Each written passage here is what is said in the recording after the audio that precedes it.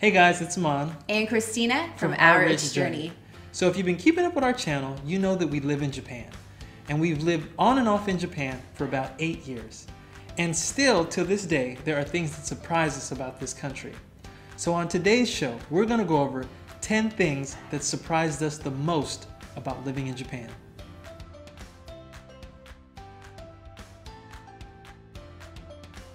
The first thing is trash separation. Oh my goodness. So Japan is really a very small island if you look at it, and there's not a lot of resources or places to place trash. So a lot of times they burn their trash. And in Japan, you have to separate your trash into burnable and non-burnable piles. But it just doesn't stop at that. No, it does not, because there are subcategories that you need to separate your trash into. So, for example, let's say you have a plastic bottle. You'll take the plastic bottle, but you'll take the top off the bottle, and those two will need to be in a separated trash bin. And not only that, you take a wrapper from the bottle and you take that off, and that goes in a separate trash bin as well. And trash is collected daily depending on what type of category it fits into. Number 2 are vending machines. If you've never been to Japan, you don't appreciate this fact. There are vending machines literally on every corner. And not only is there a vending machine, but there can be 10, 20, 30 vending machines on one corner. And the vending machines will have anything from your typical soft drinks to cigarettes to electronics, anything you can imagine. Number 3 is Japan has a lot of seasonal food. So if you get used to a particular item that you really like during the winter, for example, you may come back in the next season and it's no longer available. Yeah, and we're not talking about fruit. We're talking about like candy, we're talking about chips, we're talking about anything that you could imagine. So Kit Kats are really big here for some reason, and they're seasonal. So you can have like a strawberry Kit Kat during strawberry season, cherry blossom, yeah. And then you'll never see that Kit Kat again. So we tend to stock up on things that we really like because we know that we might not see it again. Number 4 are fireworks. Now, obviously there's no 4th of July in Japan, but every little city has their own fireworks show over the summer. And these fireworks shows are like an event. The community comes out and they make it a very long, drawn-out thing. Now, the first fireworks show we went to, we thought it was gonna be like, a 20-minute show. It was like an hour and a half of fireworks. I mean, my neck was getting tired looking up at all these fireworks, but it was probably one of the most beautiful events I have ever seen. Yes, so it's not uncommon to go to a fireworks show in Japan and have the show last an hour or longer.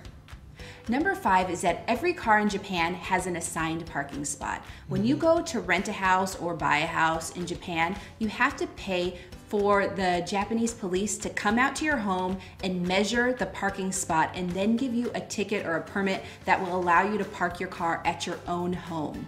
So this is very interesting because you cannot own a car unless that car has a spot. This is great in Japan. Because of the limited amount of space, you don't have people with more cars than they need, or really more cars that they can keep. So number 6 has to do with how the Japanese communicate. And they communicate very differently than Americans do. And it was something that we didn't really pick up initially, but the longer you're here, you pick up on these very subtle things. And in this particular example, it's how the Japanese say no. Now in America, you can say no. No way, I'm not doing it. You can express that in various forms, and it's definitive. But here in Japan, there are degrees of saying no where people don't come right out and say no.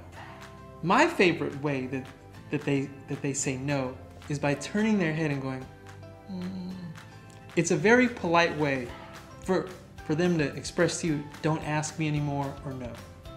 And number 7 is safety. Yes. When we first moved to Japan over 8 years ago, actually, we were shocked by the amount of very, very little kids walking to school completely on their own. Oh, on the bus, on the train, these are like 4 and 5-year-old kids walking the streets alone.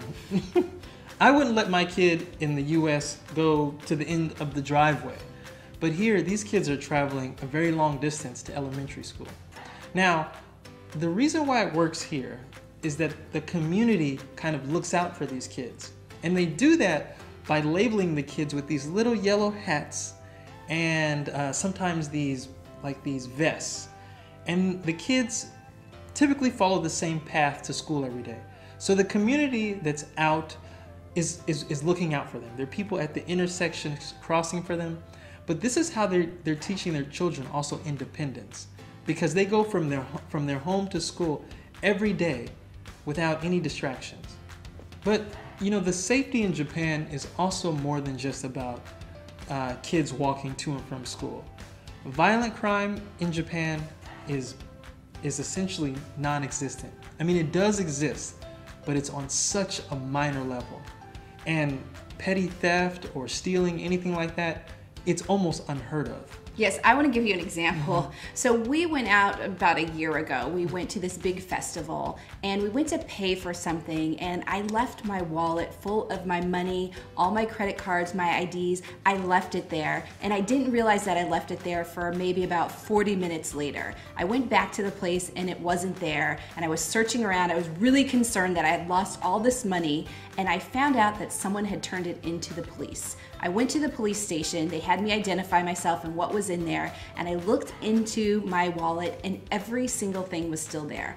All my money, all my credit cards, my identification, no one touched it. Number 8 are earthquakes.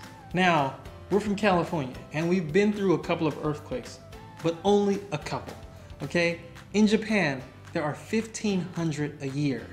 And there have been months that we've been here and we've felt 4 or 5 in that month. But they are so frequent and they are so small that you almost ignore them. It's not really until a big one hits that you're kind of startled by it. But earthquakes are quite common in Japan.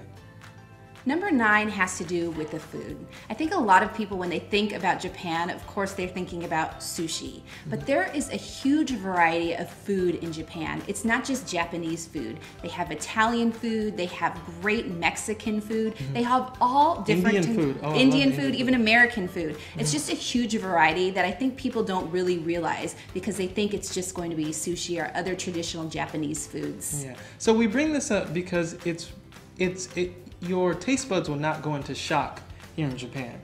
If there's something that you're accustomed to eating back in whatever country you're from, you will find it here, and you will find it in abundance.